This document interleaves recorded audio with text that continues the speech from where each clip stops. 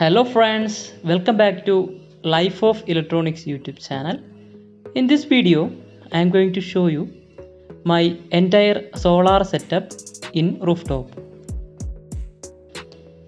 This is a Waaree 445 watts single monoperk half cut panel with the output ampere rate about 10 amps.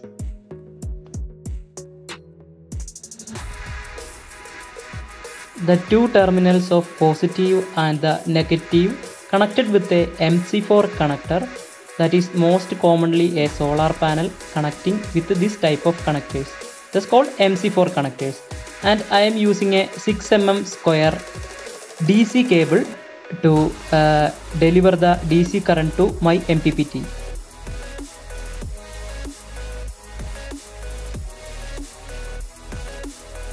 I am using luminous Echo Volt Neo 1550. It delivers approximately 1500 watts. And I am using a Tata company battery. This is not a C10 battery. In the next month I will going to upgrade the C20 battery into C10 battery, because most of the solar panels with C10 battery giving more performance. And while connecting the C20 battery in the solar panels, it will damage the battery because the C20 battery is not built for the solar panel. And the MPPT is using as Ashapower Mppt. I ordered this from the online website Ashapower.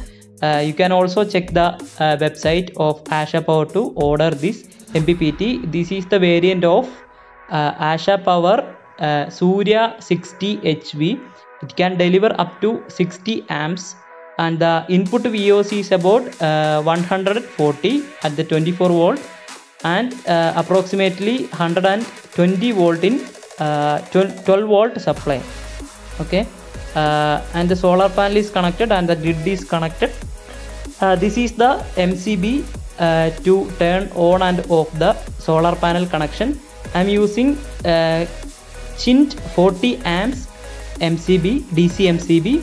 It can handle the total DC breakdown and turn on. If any thunderstorm or any striking lightning, something it happen, I can turn it off. And the total wire is covered with the pipes. You can see that. Actually, the red LED is blinking. It means the battery is getting charging.